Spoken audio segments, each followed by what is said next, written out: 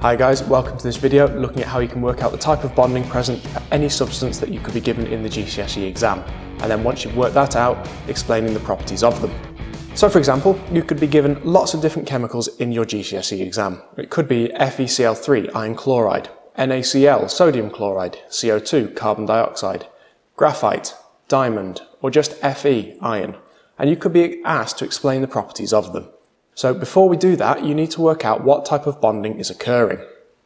To work that out, you need to know whether you have metals or non-metals or both.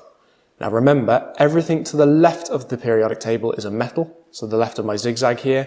Everything to the right is a non-metal, with the exception of hydrogen up here, which is also a non-metal. Now for something to be ionic, it must contain metals and non-metals. If it doesn't contain both of them, it's not ionic. For it to be covalent, it should only have non-metals, that's for both simple and giant covalent. And for it to be metallic, it should have only metals. So if we go back to those examples, iron chloride, iron is a metal, chlorine is a non-metal, therefore it is ionic. Sodium chloride, sodium is a metal, chlorine is a non-metal, therefore again it's ionic. Carbon dioxide, I've got carbon, which is a non-metal. I've got oxygen, which is a non-metal. Therefore, I have covalent. But is it simple or giant? The way to work out whether it's simple or giant covalent is to follow this simple rule. Does it have very few atoms involved? CO2, H2O? Then yes, it's simple. If not, if it's got loads and loads of different atoms, so many atoms makes it giant covalent. So for example, diamond, graphite, they have thousands of carbon atoms, nanotubes, your graphene. These are the four key ones that you need to learn for your GCSE. So if we go back to CO2, I've got 3 atoms, it's simple covalent.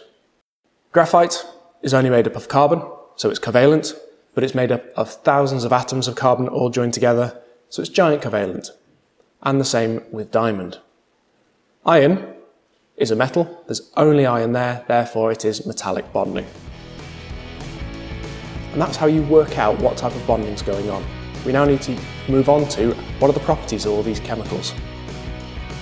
So if we look at the properties then, and start off with ionic, which was our iron chloride and sodium chloride, we can say that sodium chloride has a high melting point. We can say that it doesn't conduct electricity as a solid. We can also say it does conduct as a liquid. If we move on to simple covalent, carbon dioxide, water, we can say they have low melting points. We can say they don't conduct at all, either as a solid, a liquid, or a gas. If we move on to giant covalent, all of them have high melting points. So diamond, graphite, all have high melting points, and most of them don't conduct electricity. There are the exceptions that you will have come across, which are graphite, graphene, and your nanotubes. So they do conduct electricity, and we'll get onto that later in the video. And then finally, metals. All metals, regardless of what we're talking about, have high melting points. They all conduct electricity and they are malleable, which means they can be hammered into shape. So the question is, why? Now we know what the properties are. In an exam, you could be asked to explain the properties. Let's start off with why ionic compounds have high melting points. So we have our anions and cations, which are our positive and negative ions. They're surrounding each other and they form an ionic lattice. Now, the thing that gives ionic compounds a high melting point is our strong electrostatic attraction between those cations and anions. That's going to get you 2 marks in an exam. The third and final mark is for turning around and saying that lots of energy is needed to break those bonds, to break that strong electrostatic attraction. Therefore, they have a high melting point.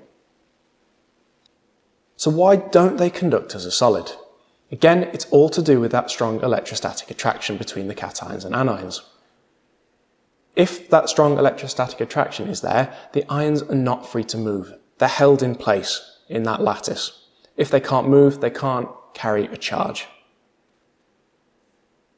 But they can conduct as a liquid. So what happens when it becomes molten, when it becomes dissolved, that allows them to conduct electricity? And hopefully, from the definition we've just talked about, you can figure it out. Those ions are now free to move. So when it's a liquid, the ions are free to move and therefore it can carry a charge. And that's it for ionic bonding. Let's have a look at simple covalent. So we had our carbon dioxide, our water. They have low melting points. They don't conduct electricity at all. So we'll start off with they don't conduct electricity. Why is that? Let's have a look. We have pairs of electrons, and we have shared pairs of electrons. There are no spare electrons there, no delocalized electrons. There's no charged particles that can move. So there's nothing to carry a charge. So you get 1 mark for saying there are no spare or delocalized electrons, and 1 mark for saying nothing can carry a charge. If we move on to why they have low melting points and boiling points then, nice and simply, every covalent compound has a shared pair of electrons.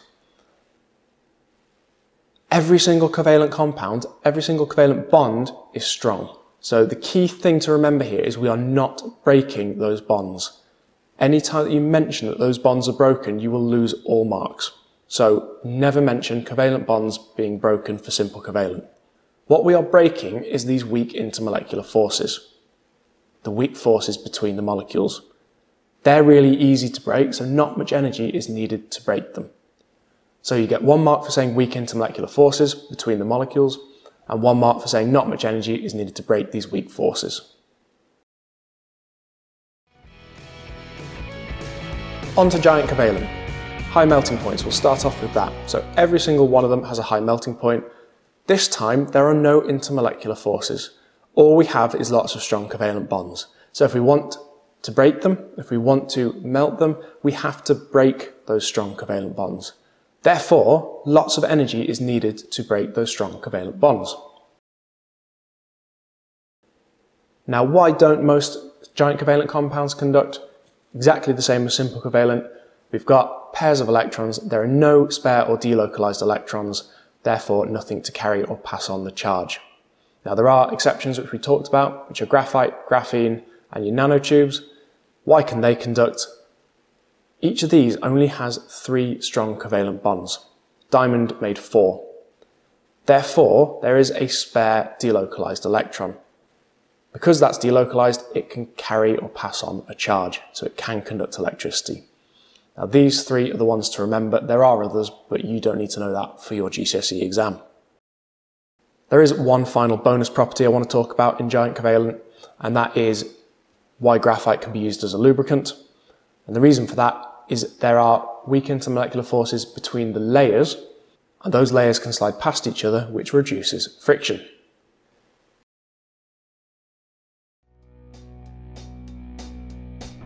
On to the final type of bonding, which is metallic. We're going to start off with the structure of a metal. So you have your nucleus, which is made up of protons and neutrons, which is positive, very similar to a cation, and you have your electrons. Now in a metal, those electrons are free to move. If they're free to move, we say they are delocalized. So when you look at your metal structure, it is a sea of delocalized electrons, so a sea of electrons that are free to move, and your definition of a metallic bond is cations surrounded by that sea of delocalized electrons.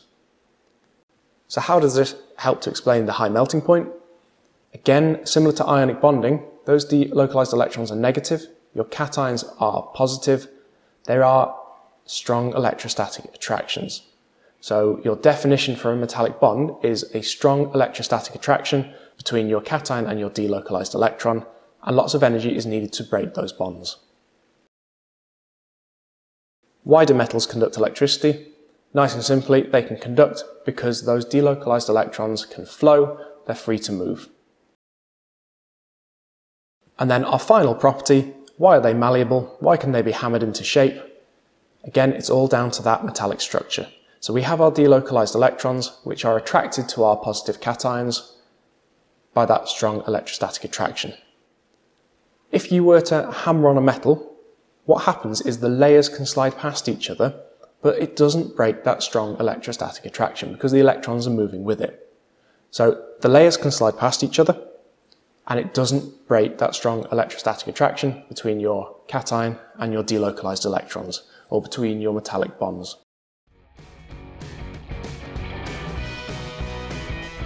Right, the final part of this video, we're going to bring it all together. So I've got 4 chemicals here for you, and we're going to start off with NiBr2. Hopefully you can see we have a metal and a non-metal, therefore we know straight away it's ionic. This tells me we have a high melting point. Therefore I can explain that lots of energy is needed to break the strong electrostatic attraction between my ions. We also should be able to remember that because it's ionic, it doesn't conduct as a solid. Why? Because the ions are not free to move. But it can conduct as a liquid, so when molten. Why? Because the ions are now free to move. So I've been able to pick that out just by looking at the chemical formula. If I move on to NH3, N is a nonmetal, H is a nonmetal, so it's covalent. I've only got 4 atoms involved, so it's simple covalent. So straight away I know I have a low melting point. Why? Not much energy is needed to break the weak intermolecular forces. I also know it doesn't conduct because there are no spare or delocalized electrons, so I can't pass on a charge. Let's move on to diamond. Diamond, hopefully you remember, is made up of many carbons, so it's covalent, and because it's many, it's giant. Therefore, it has a high melting point. Why does it have a high melting point? Again, lots of energy is needed to break, and in this case, it's our strong covalent bonds. And then diamond, like most giant covalent compounds, doesn't conduct. Again, why? Because there are no spare or delocalized electrons to pass on a charge. And then finally, if we move on to zinc, zinc is a metal, so it's metallic bonding. Therefore, it conducts. Why? Because we have delocalized electrons. They can flow. It has a high melting point. Why? Because lots of energy is needed to break the strong electrostatic attraction between our cation and delocalized electron. And then finally, we can say it's malleable. Why? Because those layers can slide past each other without breaking the metallic bond. And that really is everything that you need to know for this video.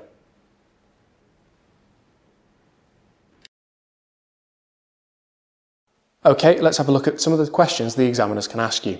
So I've got 4 chemicals we're going to talk about: water, H2O, magnesium hydroxide, MgOH2, aluminium, Al, and graphene, C. Question 1, identify the type of bonding in each chemical on the right. So look at water, it's got hydrogen and oxygen, both non-metals. What type of bonding is that? Magnesium hydroxide, Mg, it's a metal, oxygen and hydrogen, non-metals. What type of bonding is that? Aluminium, just Al, that's a metal, so what type of bonding is that? And graphene, made up of many, many carbon atoms. What type of bonding is that? So 1 mark for each. Number 2, explain the ability of MgOH2 to conduct electricity. So now you know the type of bonding, explain why it can or can't conduct. Question 3, explain why aluminium is malleable. So you should know what type of bonding that is, and therefore talk to me about why it is malleable, why it can be hammered into shape. Question 4, explain why graphene can conduct electricity. So you've got to know the structure of graphene, you've got to know the type of bonding. Once you do that, it's fairly straightforward. Then finally, explain the melting point of water, H2O. So what type of bonding is it? Therefore, what's the melting point, high or low, and why? Pause the video, have a go, and we'll see how you've done in a minute.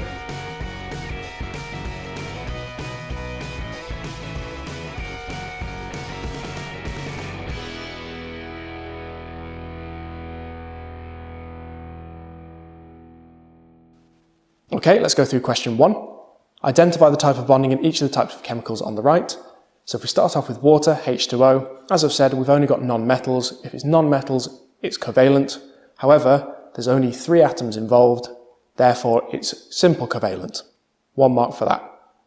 MgOH2, we've got a metal, we've got a non-metal. Straight away we go to ionic, we don't need to do anything more on that one. The third one, aluminium, is just a metal, therefore it's metallic. Fairly straightforward. And then finally, graphene is made up of carbon. Carbon is a non-metal, therefore it's covalent. You just have to remember, graphene is one of the ones that's made up of thousands of carbon atoms, therefore it's giant covalent. So 1 mark for that one, 4 in total. Question 2, explain the ability of magnesium hydroxide to conduct electricity. So first of all, we now know it's ionic, therefore you need to be able to tell me that ionic compounds can't conduct when solid, but can conduct when liquid. Then you need to explain why. So when a solid, it's because the ions can't move because of that strong electrostatic attraction, and when liquid, the ions become free to move and can pass on a charge. Question 3, explain why aluminium is malleable. So straight away, that should tell you it's metallic bonding because only metals are malleable. Therefore, it's about the layers being able to slide past each other for 1 mark. And why? Because it doesn't break either the strong electrostatic attraction between your cation and delocalized electron, or it doesn't break the metallic bond. Either of those gets you the 2nd mark. Fourth question, explain why graphene can conduct electricity. So hopefully you've picked up its giant covalent. The only reason that giant covalent compounds can conduct electricity is because there are 3 strong covalent bonds between our carbon atoms. That means we have a delocalized electron. That means those electrons are free to move or flow. So any 2 of those 3 marks are going to get you 2 out of 2. And finally, explain the melting point of H2O. So straight away, we've talked about there's only 3 atoms involved, it's only non-metal, so we know it's simple covalent. Therefore, the only one that has a low melting point is our simple covalent. 1 mark for that. Then it's talking about why. So we've got weak intermolecular forces and not much energy is needed to break those forces. Remember, any reference to breaking bonds, any reference to anything to do with bonds in that question could result in you getting 0. So be careful, it's the intermolecular forces being broken. And that really is it for this video. I have got a review question for you. If you want to have a go at it, leave it in the comments. I can tell you if you're right or not. First question, we've got 4 more chemicals. What's the type of bonding in each? Second one, explain the ability of methane to conduct electricity. Can it, yes or no, and why? And then questions 3, 4 and 5 are all about melting points. 3, why does copper have a high melting point? 4, why does graphene have a high melting point? And 5, why does potassium bromide have a high melting point? That really is everything to it. Thanks for watching.